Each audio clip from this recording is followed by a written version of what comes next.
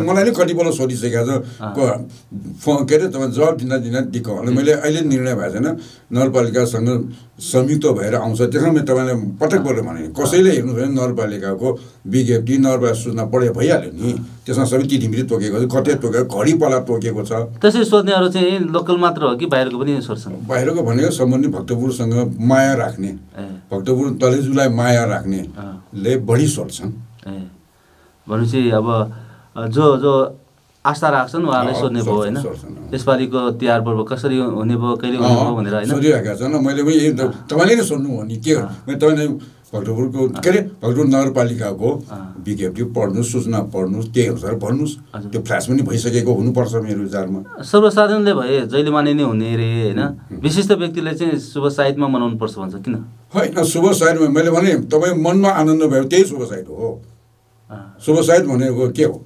तपाईँले मन आनन्द भयो त्यही हो शुभ साहित्य भने म तलेजुको तर्फबाट हामी 4-5 जना छौँ जोशीहरू जोशी के अरे राजु पार्टियन नाइके हामी कर्मचारी नाइकेहरू सबै भएर सबैको प्रतिनिधि भएर हो त नि त्यसमा चाहिँ एक्लै गर्ने कुरै छैन किन त्यो तलेजुको परम्परा छ यो परम्परा अनुसार गर्ने भन्ने भएकोले गरे हो त्यसो भन्दा उहाँहरूको बिचमा एकमतता छ होइन एकमतता भएर चाहिँ त्यो हामीले विवादै नभइकन तपाईँले यसो गर्ने भनेर चाहिँ निर्णय गरेरै आउनु भएको हो त्यो के त्यो सकेसम्म विवादलाई पन्छाउने हो विवाद नहोस् भनेर नै यो कुरा गरे हुन्छ तर किन भन्दाखेरि तलेजुको आफ्नै वैशिष्ट्य छ काठमाडौँको आफ्नै वैशिष्ट्य छ पाटनको आफ्नै वैशिष्ट्य होला त्यो वैशिष्ट्य अनुसार मुख्य कुरा चाहिँ यहाँ चाहिँ तलेजुमा लक्ष्मी पूजा र महापूजा लक्ष्मी पूजा र महापूजा चाहिँ गरिसक्यो अब किजा पूजा भाइटिका भनेको कसैको बिहान होला कसैको बेलुका होला कसैको कहिले होला त्यो चाहिँ लक्ष्मी पूजा र साँझ गर्नुपर्ने दीपमा नामै दीपमा बत्ती बाल्नु पर्यो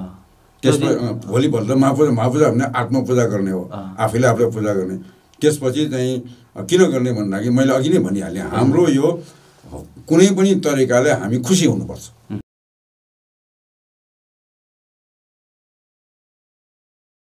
सर कार्यक्रममा स्वागत छ धन्यवाद आउँदै गरेको दीपावलीको शुभकामना पनि तपाईँलाई पनि र सबै भक्तपुरवासीहरूलाई पनि मेरो तर्फबाट र तलेजुको तर्फबाट पनि साह्रै चाहिँ शुभकामना सबैको उत्तरोत्तर प्रगतिको कामना गर्दछु हजुर यति बेला दीपावली भन्छन् तिहार भन्छन् सोन्ती नका भन्छन् होइन विभिन्न समुदायले आफ्नो मौलिक पर्वको रूपमा तिहार पर्वलाई विशेष गरेर विजयादशमी पछिको तिहार पर्वलाई मनाउने चलन छ अब घर आँगनमा आउँदैछ तिहार पर्व यी बेला भक्तपुर नगरपालिका र सरकार निकायले चाहिँ यसपालिको तिहार यसरी मनाउनुपर्छ यो गति मनाउनुपर्छ भनेर चाहिँ तिथिमिति पनि तोकिएको छ होइन मेन विषयमै जाउँ कि पहिला तिहार के हो भन्ने विषयमा चर्चा गरौँ हुन्छ अब तपाईँ तिहार के विषय भने चर्चा गरौँ अब तिहारलाई विभिन्न किसिमको नामकरण गरिन्छ यम पञ्चक तिहार भाइटिका महापूजा सोन्ती नख धेरै किसिमको नाउँहरू छन् धेरै किसिमको नाउँ भएकोले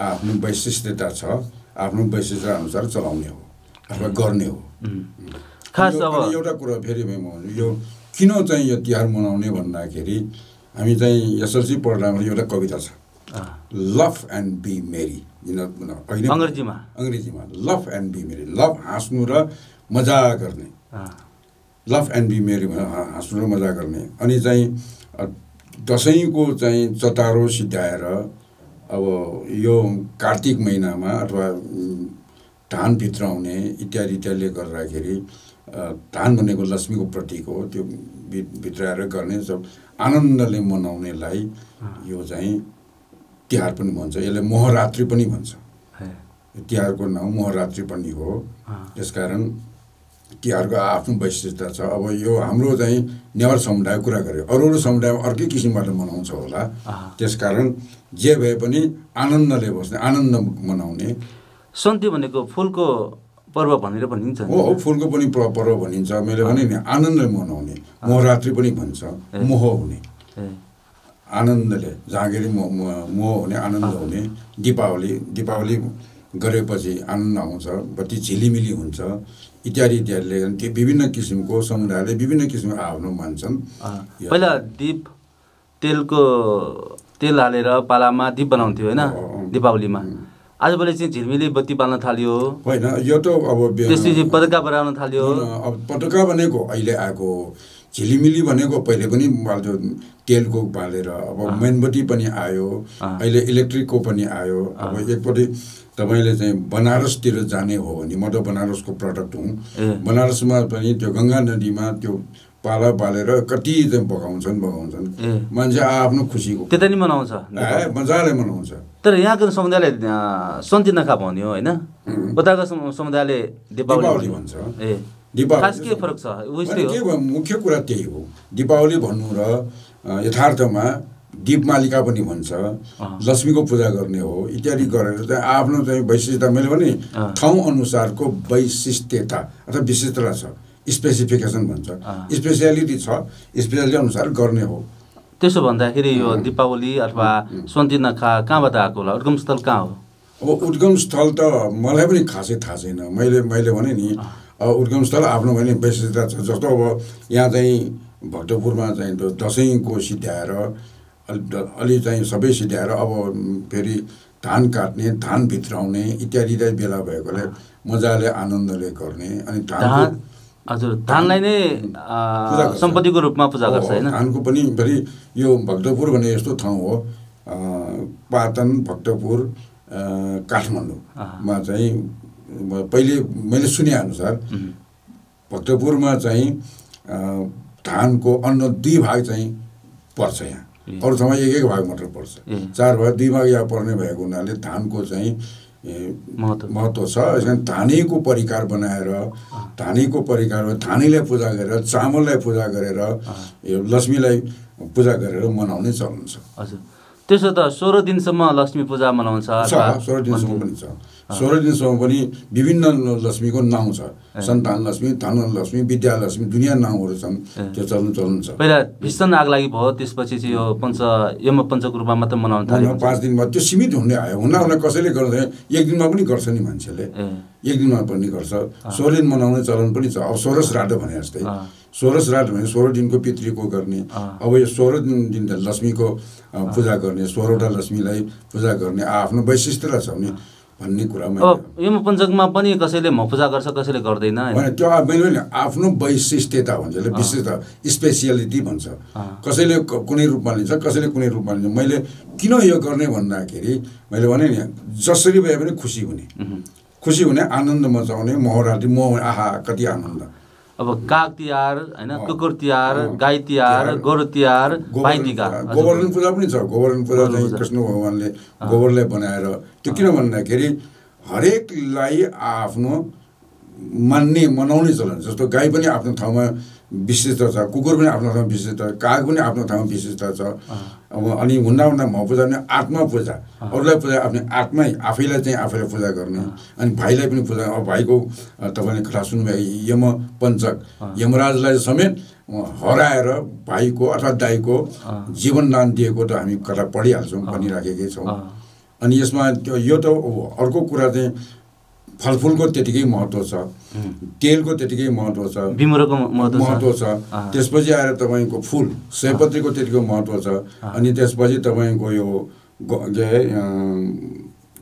गुइँचासौँ त्यसको पनि महत्त्व छ, मखमली सौँ। त्यसपछि आएर तपाईँको ओखरको त्यतिकै महत्त्व छ।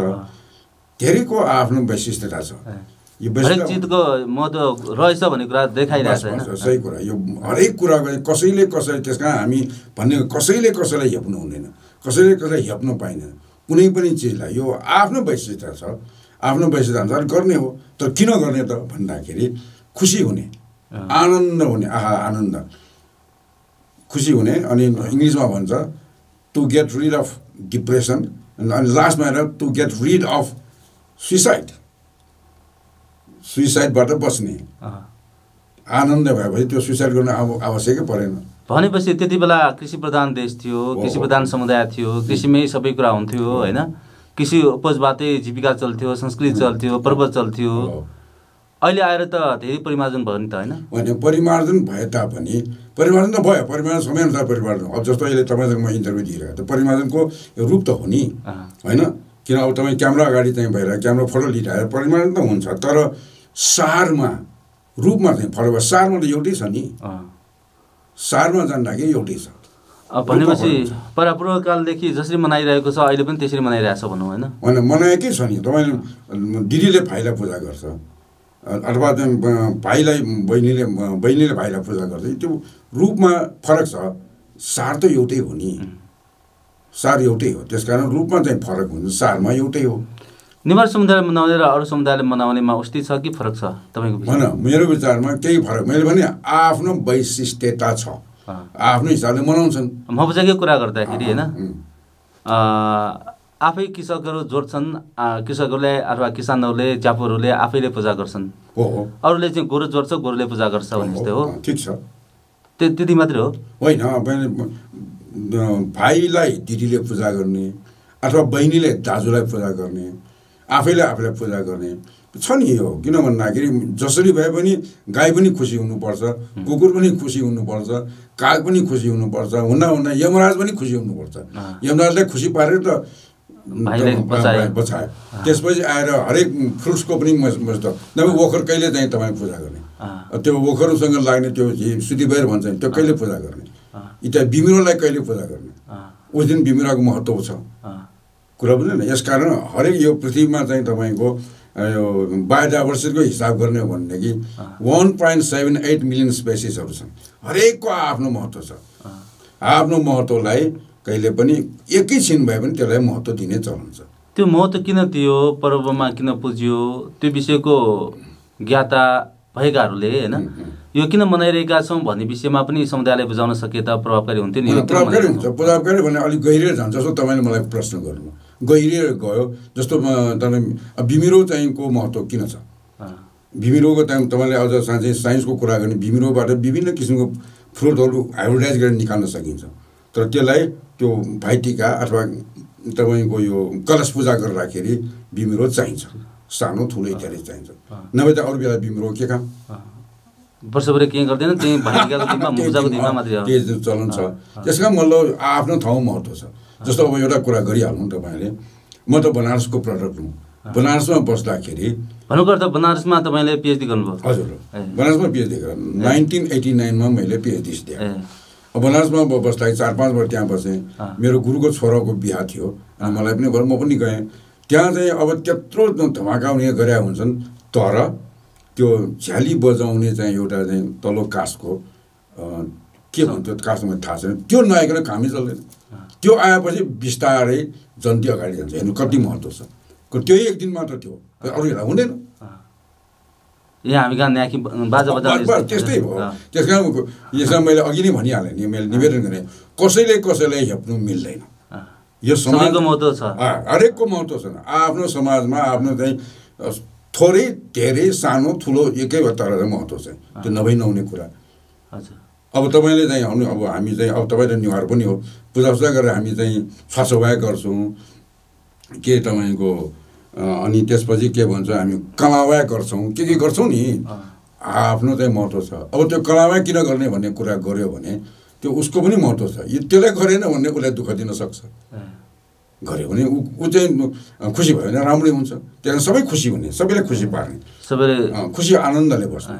जसरी भए पनि त्यस दिन महापूजा, किजा पूजा, लक्ष्मी पूजा, आनन्द, सबै आनन्द। त्यसैले भने गर्छन् 365 दिनमा 366वटा पर्वहरू छन्।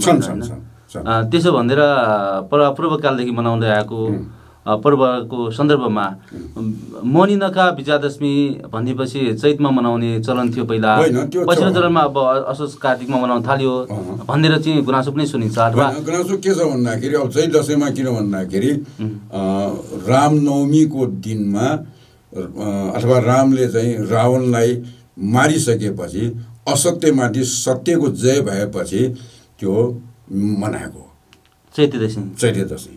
अनि यो असोज कार्तिकको पनि त्यो मतलब असुरलाई अथवा असुर भनेको चाहिँ नराम्रो भन्नेलाई राम्रोले जितेको।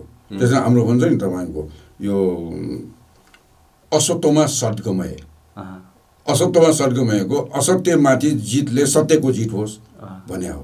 अनि तपाईँको चाहिँ असत्यमा सद्गमय तमसमा ज्योतिर्गमय, अन्धकारबाट मलाई उज्यालोतिर लैजाऊ, उज्यालोतिर जाउँ। त्यसपछि के अरे अनि तपाईँ मृत्युर्ग अमृतमय, मरणशीलताबाट अमरतातिर जाने भनेको मतलब मैले जसरी भए पनि हामी खुसी हुने हो। किनभने यो चाहिँ यो पृथ्वीमा एकपल्ट जन्म भइसकेपछि जो कोही पनि तपाईँ जानुपर्छ यहाँबाट, त्यसलाई भन्छ मृत्युमण्डल। पृथ्वीको नाम दोस्रो नाम मृत्युमण्डल, जहाँ जो आए पनि जानुपर्छ।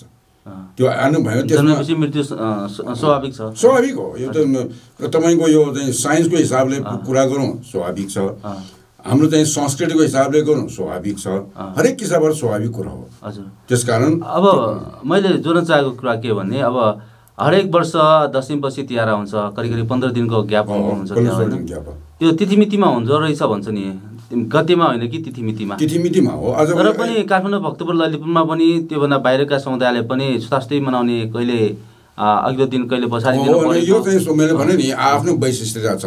अब यो हाम्रो किन त्यस्तो हुँदो रहेछ? तिथिमिति भनेको त एउटै हुनु हुँदैन, त्यो कसो हुँदैन, त्यो चाहिँ किन त्यो भूगोल अनुसार इतिहास अनुसार फरक फरक हुने जाने पनि हो, आफ्नो विश्वास अनुसार आफ्नो चलन चल्ती अनुसार पनि हुन्छ। जस्तो अब यहाँ भक्तपुरको कुरा गर्दाखेरि सबै कुरा चाहिँ तलेजुबाट सञ्चालित हुन्छ।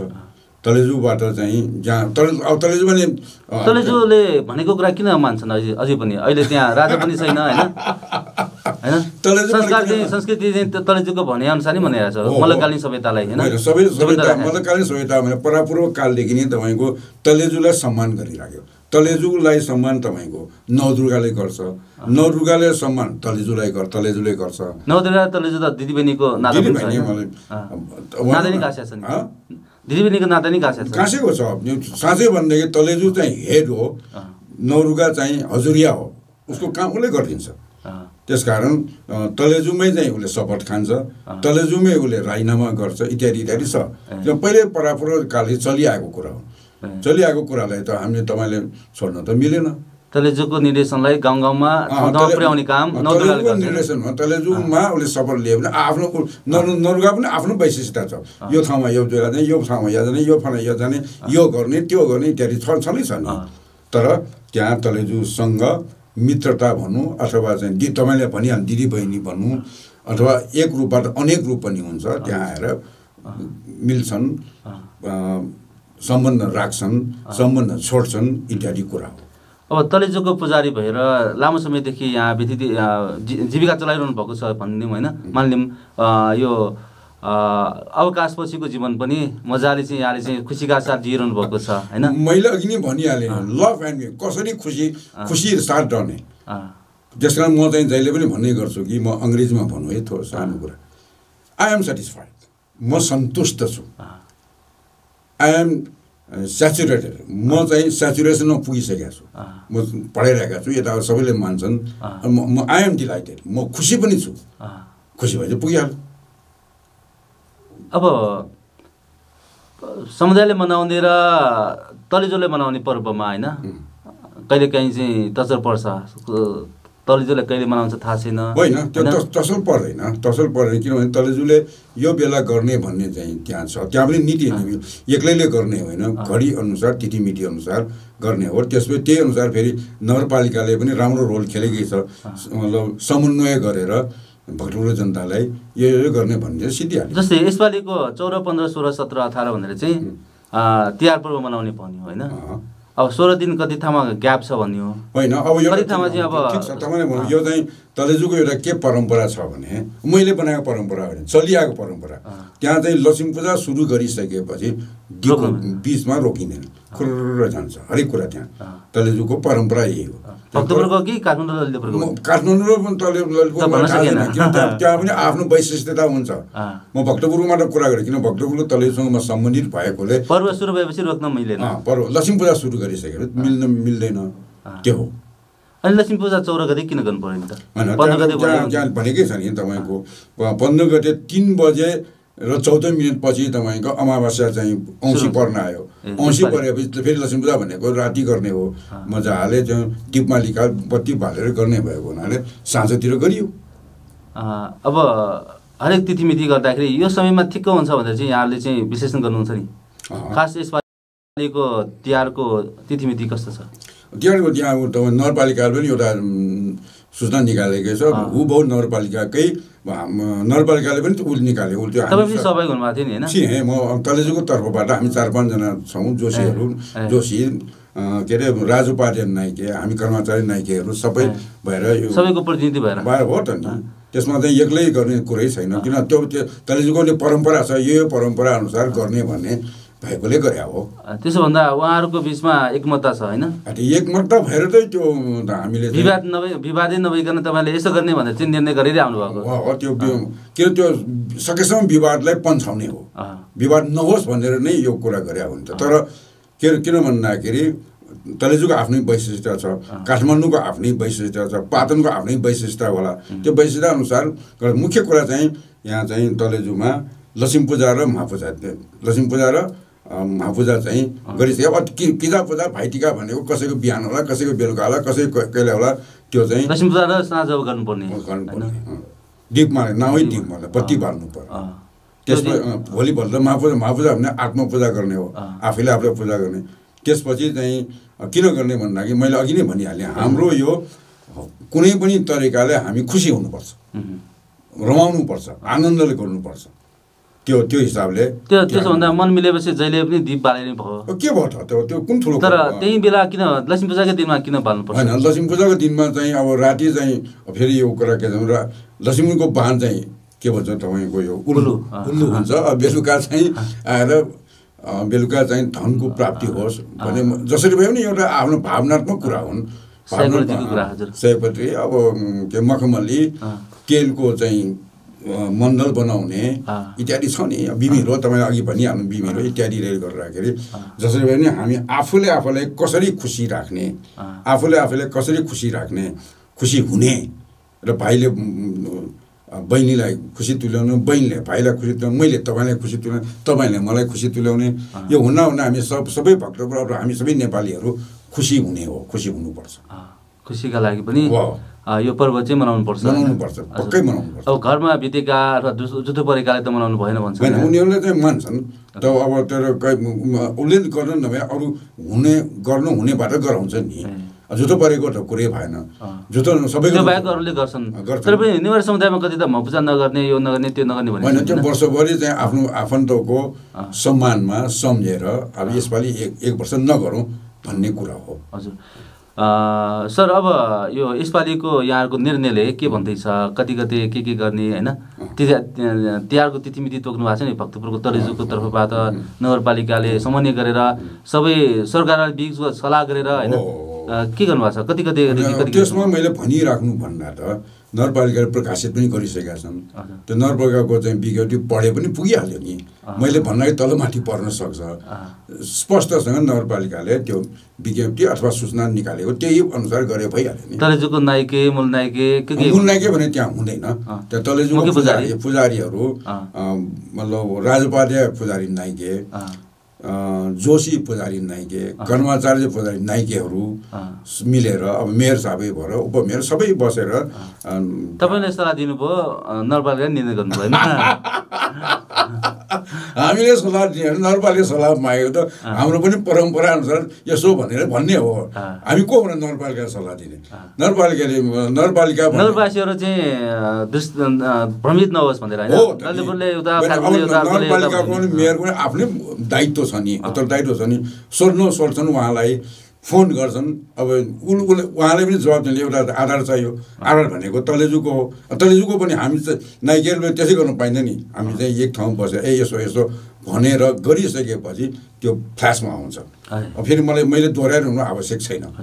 अब यसपालि 14, 15, 16, 17 भयो, 18 भयो होइन? अब मतलब सामान्यतया 15, 16, 17 नै हो। 14 पनि छ तपाईँको काग तिहार, बिहान कुकुर तिहार, त्यसपछि गाई पूजा गर्ने, गोवर्धन पूजा गर्ने, अनि भाइटिका लगाउने इत्यादि चाहिँ मेन कुरा 15, 16, 17 नै हो। बिचमा चाहिँ ग्याप गर्नु भएन, कन्टिन्यू जानु पर्यो होइन?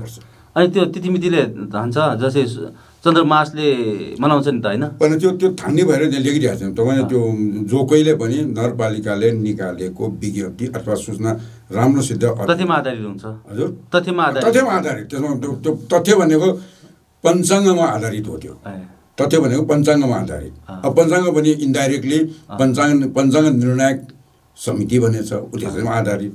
जो पाए त्यो गर्नु मिल्दैन। त्यसले नुदया भिन्धुना भनेर नयाँ वर्ष नेपाल सम्मत मनाउनलाई के अप्ठ्यारो पर्दैन? त्यो आफ्नो खुसीको कुरा। कसैले बिहान मनाउँछ, कसैले बेलुका मनाउँछ, कसैले भोलिपल्ट मनाउँछ। अब चाहिँ मेरो हेर्नु त, मेरो जन्मदिन 4 पल्ट मनाउँछु म। वर्षको कुनै दिन कसै हेर्नु अब किन तपाईँ प्रश्न सोध्नु किन भन्दाखेरि मेरो गतेको एउटा छ तारिकको एउटा छ फेसबुकको अर्को होला फेसबुक होइन तारिकको एउटा छ गतेको एउटा छ तिथिको एउटा छ अनि फेरि तिथिमा पनि मेरो त्यो म जन्मेको दिनमा त्यो टुटसुट के भएर चररोसी पर्ने हो त्यस कारण कुनै दिन मनाए भइहाल्यो मुख्य कुरा मैले भने आफूले आफूलाई कसरी खुसी राख्नु भन्ने कुरा हो आफूले आफूलाई खुसी राख्दाखेरि अनेक त्यसको लागि गच्छता अनुसार मनाउनु पर्यो बस कुनै सिद्धिहाल्न गच्छता मनाउनु गच्छा अनुसार आफू अरूलाई तपाईँ सहयोग गर्नुहोस् अरूलाई दान दिनुहोस् जस्तो म त आफ्नो सहयोग गच्छता म त छात्रवृत्ति राख्छु राखिराखेका छौँ विद्यार्थीको लागि आफ्नो हिसाबले हो त्यसो भए यसपालिको तिहार पर्व होइन त्यतिमिति तलेजु भक्तपुरले तोकिसकेको छ त्यही अनुसार तोकेको होइन सल्लाह दियो नगरपालिका संयुक्त तोकेको भनौँ न अब तलेजुले तोकेको भनौँ भक्तपुर नगरपालिका तोकेको भनौँ त्यही अनुसार हुने भयो भने चाहिँ फिक्स भयो होइन त्यो फिक्स भएको भक्तपुर नगरभित्रका समुदायले मात्र मान्छ कि कुन कुन समुदायले मान्छ यो पनि पहिला भए त भक्तपुर चाहिँ के नेपाल मन्दिरकै राजधानी भएको बेला 11-12 शताब्दीमा होइन धेरै ठाउँमा पुग्छ भन्थ्यो अहिले कहाँसम्म पुग्छ पहुँच के छ पहुँच त जसले इच्छा हेर्नु पहुँच भनेको जसले चाहिँ यसलाई ग्रहण गर्छ त्यो पहुँच त्यही हो कसैले ग्रहण गरेन त्यो पहुँच पुग्दैन ग्रहण गर्ने कुरा हो आफ्नो विश्वासको कुरा हुन् अब कसैले भने तलेजुले माने अनुसार गर्ने भाइ भन्ने चलन छ त्यो अझै पनि सोध्न आउँछ नि होइन मलाई नि कतिपल्ट सोधिसकेको छ के अरे तपाईँ जवाब दिँदा दिएको अनि मैले अहिले निर्णय भएको छैन नगरपालिकासँग संयुक्त भएर आउँछ त्यसमा मैले तपाईँलाई पटक पटक भने कसैले हेर्नु भने नगरपालिकाको विज्ञप्ति नगरपालिका सूचना पढे भइहाल्यो नि त्यसमा सबै तिथिमिति तोकेको छ कतै तोकेको घडीपाला तोकेको छ त्यसरी सोध्नेहरू चाहिँ लोकल मात्र हो कि बाहिरको पनि सोध्छन् बाहिरको भनेको सम्बन्धित भक्तपुरसँग माया राख्ने भक्तपुर तलेजुलाई माया राख्नेले बढी सोध्छन् भनेपछि अब जो आस्था राख्छन् उहाँलाई सोध्ने भयो होइन यसपालिको तिहार पर्व कसरी हुने भयो कहिले हुने भयो भनेर होइन सोधिरहेका छन् मैले पनि तपाईँले नै सोध्नु हो नि के मैले तपाईँले भक्तपुरको के अरे भक्तपुर नगरपालिकाको विज्ञप्ति पढ्नुहोस् सूचना पढ्नुहोस् त्यही अनुसार भन्नुहोस् त्यो फ्ल्यास पनि भइसकेको हुनुपर्छ मेरो विचारमा सर्वसाधारणले भए जहिले माने नै हुने रे होइन विशिष्ट व्यक्तिले चाहिँ शुभ साइडमा मनाउनु पर्छ भन्छ किन होइन शुभ साइडमा मैले भने तपाईँ मनमा आनन्द भयो त्यही शुभ साइड हो शुभ साइड भनेको के हो तपाईँले मन आनन्द भयो त्यही हो शुभ साइड भने मैले भने मैले चाहिँ चाडपर्व म जन्मदिन मनाउँछु म त म जन्मेको एकपल्टबाट त हो नि तर त्यही पनि म मनाउँछु जसरी भए पनि आफूले आफूलाई आनन्द खुसी पार्नु मन आनन्द सन्तुष्टि बनाउने सन्तुष्ट भयो हुन त सन्तोष अध्ययनको शत्रु भन्छ नि होइन के अरे अब सन्तोष अध्ययनको शत्रु जति प्रगति गर्नुपर्ने हो गर्न सक्दैन सन्तोष मान्यो भने होइन त्यसको लागि के हो हेर्नुहोस् यहाँ तपाईँ त्यो कुरा होइन तपाईँ मेहनत गर्ने नछोड्नुहोस् भने हो तपाईँ मेहनत गर्ने नछोड्नुहोस् झन् सन्तुष्टि मिल्छ मेहनत गर्ने छोड्यो भने सिद्धि हो त्यसमा म त इङ्ग्लिसमा भन्न मिल्छ कि मिल्दैन भनौँ ल हेर्नुहोस् बी गुड डु गुड जहिले पनि आफू असल गर्ने be good do good be simple be sample आफू सिम्पल भएर स्याम्पल बन्ने बी सिम्पल बी स्याम्पल त्यसपछि तपाईँको नो इफोर्ट नो लक मेहनत नगरिकन तपाईँ अगाडि बढ्नुहुन्न त्यसपछि अनेस्टी इज डिभिनिटी अनेस्ट भएर तपाईँ काम गर्नुहोस् तपाईँलाई सबैले मान्छन् अनेस्ट नभइकन काम चलेन त इमान्दारलाई ठाउँ छैन भन्छ नि त कसले भन्छ अहिले भइरहेको त्यही भन्छ होइन जसले चाहिँ कुनै हालतमा होइन त्यो कुरा हो ढिलो होला हिन्दीमा एउटा उखान छ भगवान का घर देर है अन्धेर नहीं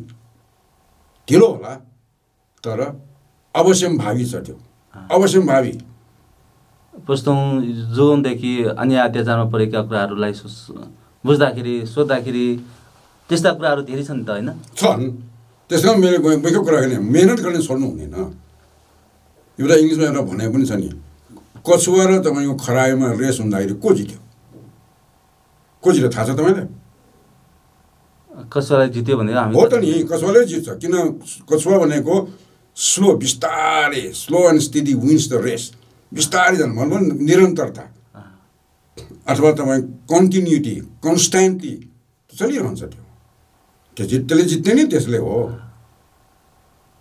हुन्छ सर यो जानकारी सन्देशको लागि धेरै धन्यवादका साथ यसपालिको तिहार पर्व सोन्ती नखाको अवसरमा हार्दिक शुभकामनाका साथ श्रोता दर्शकहरूलाई के छ भन्ने कुरा हो। म त पहिले चाहिँ हाम्रो खास गरी भक्तपुर हाम्रो तलेजुङ सम्बन्धी सबै श्रोता भक्तपुरवासीलाई म हार्दिक नमन गर्दै हामीले चाहिँ एक्लै गरेको निर्णय होइन, सल्लाह बमोजिम गरे हो, परम्परा अनुसार गरे हो। त्यसकारण सबैको चाहिँ उत्तरोत्तर प्रगतिको कामना गर्दै म आफ्नो यही भन्छु, आनन्दले बस्ने गर्नुहोस्। नभए चाहिँ यो तल्दशी पूजा नभए मोहरात्रि, आनन्द हुने यो दिनको नभए मोहरात्रि हो। सर फेरि पनि धन्यवाद, धन्यवाद।